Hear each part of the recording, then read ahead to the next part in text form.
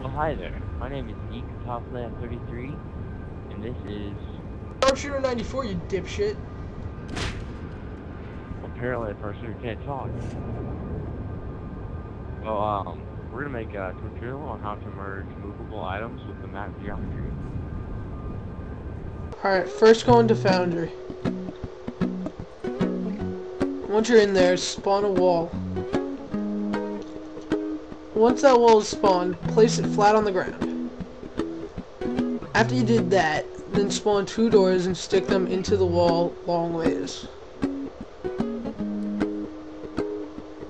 By long ways, I mean so that the broad side of the door is facing outwards. You bet I felt it. I tried to beat you, but you're so hot that I melted. I fell right through the cracks, and now I'm trying to get After you've done this, grab the wall. Before the cool done run out, I'll be giving it my bestest, and nothing's going to Then stop save me and but quit. divine intervention. Pretty I simple. reckon it's again my turn.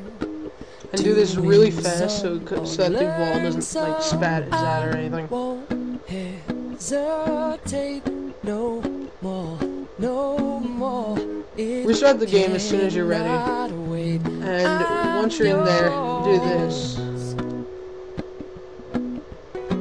Well, now that you have the wall under there, you yourself have to get under. To do this, spawn a double box and put the place it started no. About the normal respawn time is 30 seconds. That should give you enough time to get under. After you're done with that, restart the round. Love. Listen to the music of the moment, maybe sing with me. I love peaceful melody. Once the round restarts, go to the place where the box will spawn and stand on it. Then wiggle your remote ever so slightly and you'll fall under. As soon as you pass through the floor, go into forwards. Then grab the wall and how far you want the object merge is how far down you should place it. Once you have it in the correct place, save the changes and quit again. Blockade, our time is short. This is our fate. I'm yours. Alright, now start up the game again.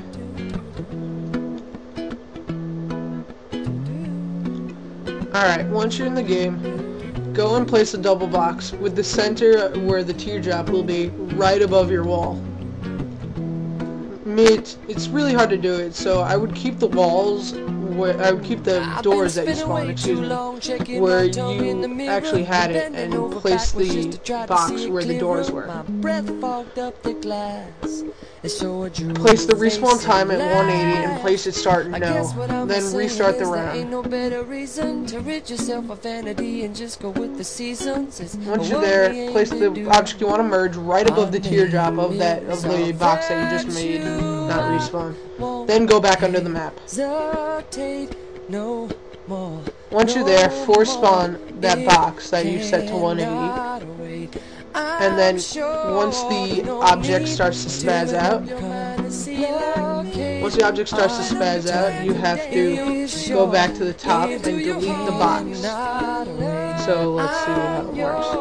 So you start spazzing out, and then you gotta move to the top. You can do this by just going back into human form. You'll just move right to the top. And there you have it. Well, since the object is gonna keep spazzing out, like right there, you're going to want to save and quit so that doesn't happen.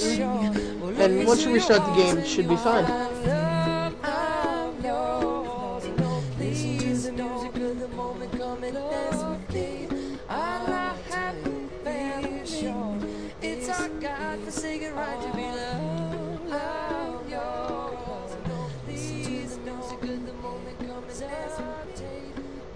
Alright, let's start this back up one more time and check out our new box.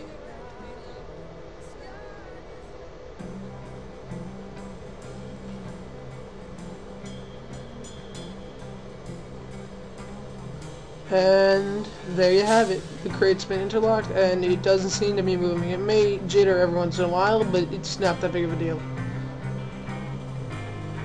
And remember guys, this has been Sharpshooter and Guitar Player, and we hope you guys happy forging. Stand the heroes waiting for your cries. So many times you did not bring this on yourself.